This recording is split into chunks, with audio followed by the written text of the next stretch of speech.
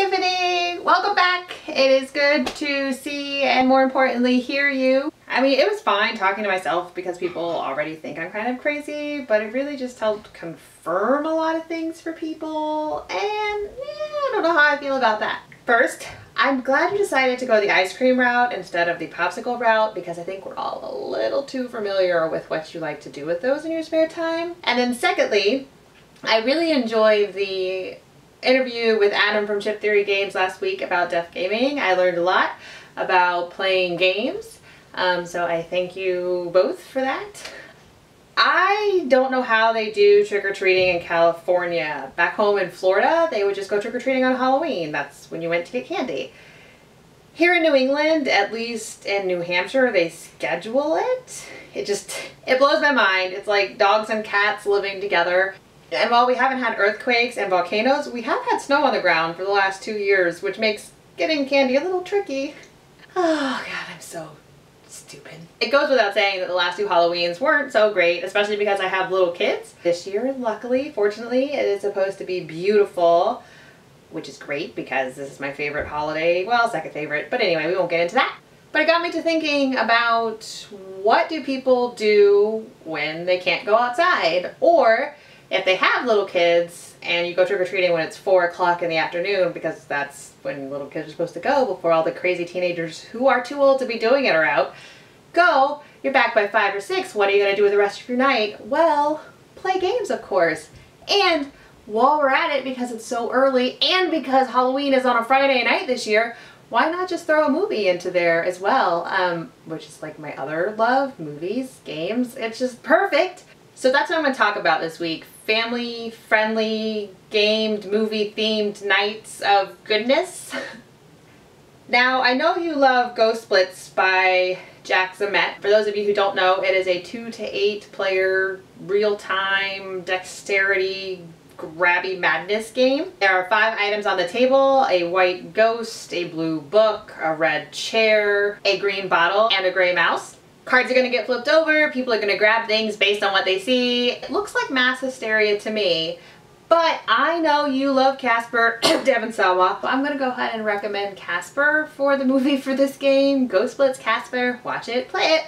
Hexenduell is a 2 to 4 player game designed by Constanze Henslick and Helmut Hecht. Witches push their brooms around on the board trying to sweep their magical gems into the cauldron. And this is tricky because their brooms are jinxed, so they're a little... Meanwhile, Guardians of Time are rolling dice and trying to prevent the witch from having a lot of time to sweep up her magic stuff into the cauldron. The obvious choice here is Hocus Pocus because witches and shenanigans and witches shenanigans. Mummy's Treasure is a 2 to 4 player game by Marco Tubner. Treasure hunters are going to dig for a variety of things: a hippo statue, a piece of jewelry, gold coins, gold lamps, scarab beetles, and fancy vases. And all of those treasures are going to be located on tiles, which are shaped kind of like Tetris pieces.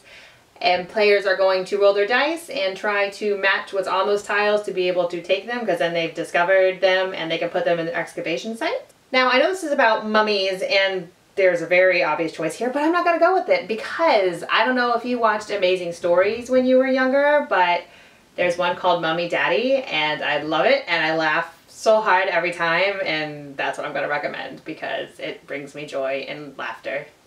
Go Away Monster is a 2 to 4 player game designed by Monty and Ann Stambler. Kids are going to pull pieces from a bag and they're trying to match bedroom items to those pieces. I think there's a bed, a lamp, a bear, and a picture. If they get the match, they get to put it on their board. But if they get a monster, they're supposed to throw it.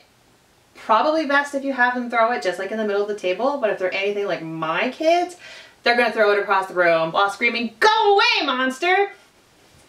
Anyway, these are not the only misunderstood monsters in the world. Monsters, Inc. is similar in theme, so why not put that on to entertain yourself and your kids while you're playing.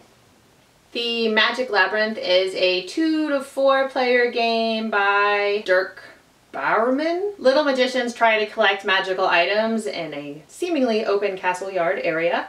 However, every time they turn around, there's an invisible wall that stops them. The invisible walls are created with an illusion, obviously. Underneath the main board, you put together the labyrinth maze using wooden pieces, and then your little magician characters are actually magnetized, and there's a little bearing ball that is going to get sucked up, or whatever it's called, to your little piece, and then it's going to drag with you as you go through the maze. But if you hit a wall, obviously the ball's not going to go anywhere, and then boop, it's going to fall out somewhere and it's the next player's turn. So that's really fun. Of course, there's other maze games like The Amazing Labyrinth or Junior Labyrinth, and you could just make it a labyrinth-filled night. And while you're making it a labyrinth-filled night, you might as well go ahead and do a little magic dance, you know, because that's the best way to do it, and watch the labyrinth.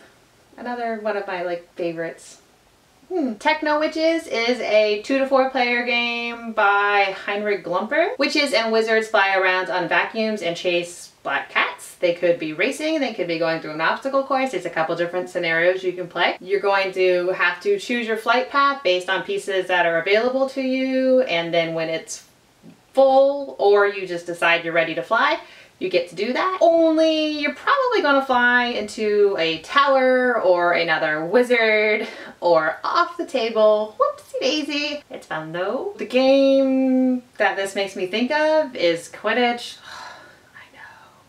Which is obviously from Harry Potter, and there's like 5 million of those, so whichever one of those you feel most comfortable watching with your kids, I guess, you could put that on and watch it after you fly around with witches on vacuum cleaners. Which, oh my gosh, which could also possibly be Hocus Pocus. It just all comes back together full circle. Anyway, Magician's Cookbook is a 2 to 4 player game by the Freys, Andreas, Ueli, and Lucas. Magician assistants are trying to create potion. And because, you know, they're crafty and all that, they can double up on their potions using smoke and mirrors. Well, at least mirrors, because that's actually part of the game. Now, my all-time favorite Halloween movie, and the reason I hate Harry Potter, is The Worst Witch, and that of course has all sorts of potion making mishaps, to say the least. So those are my recommendations, suggestions for family-friendly nights. Obviously, if you were adults, you could play like this bad boy over here, The Fury of Dracula. Watch Bram Stoker's Dracula, or, you know, other vampire movies like Interview with the Vampire. And I'll tell you what, Tiffany, you can have Devon Sawa. I'm gonna have the big boys.